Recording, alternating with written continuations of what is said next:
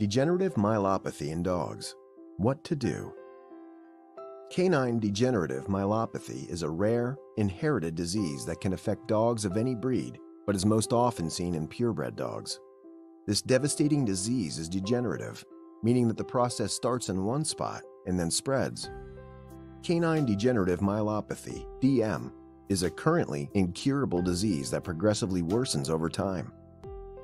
It affects a dog's spinal cord and is similar to ALS, amyotrophic lateral sclerosis, in humans. This condition usually hits older dogs, anywhere from 7 years of age and older. Genetic testing.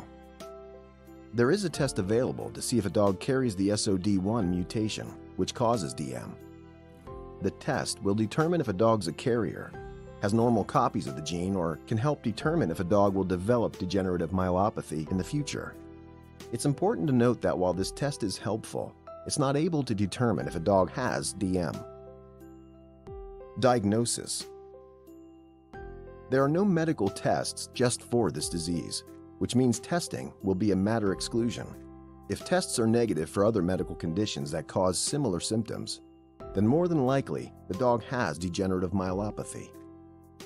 Typical diagnostic tests include blood work, spinal X-rays, EMG, electromyocardiogram, MRI, CT, myelogram, and possibly a spinal tap.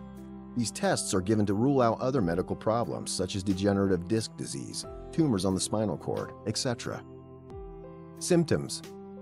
Symptoms of degenerative myelopathy may include early stage, weakness in hind legs, nails worn down, dragging of feet while walking, called knuckling, scuffing hind feet, trouble with coordination, wobbly gait, slow reflexes, atrophy of thigh muscles and/or tail, tremors in the hind legs.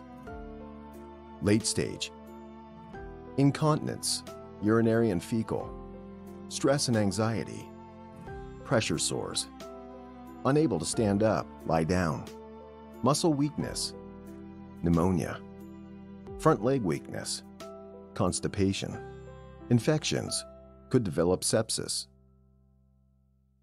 Dog degenerative myelopathy treatment. The main goal of treatment is to keep the dog as comfortable as possible and help the dog maintain quality of life. Pet parents can expect that their fur baby will become completely dependent on them, needing constant supervision, help to stand up and walk, etc. Moderate forms of exercise are recommended to help keep muscle deterioration and atrophy at bay as long as possible. In addition, pet parents can help their canine companion with a range of motion exercises, which are stretches. These can also help delay the progression of the disease and keep the dog's muscles stronger for a longer period. Additional treatments may include swimming, use of an underwater treadmill, or other water exercises and activities. We hope this video has provided you with some information about the disease and some helpful tips on how to care for a dog who develops this disease. While the prognosis isn't good, it is possible to make your dog's remaining days happy and comfortable.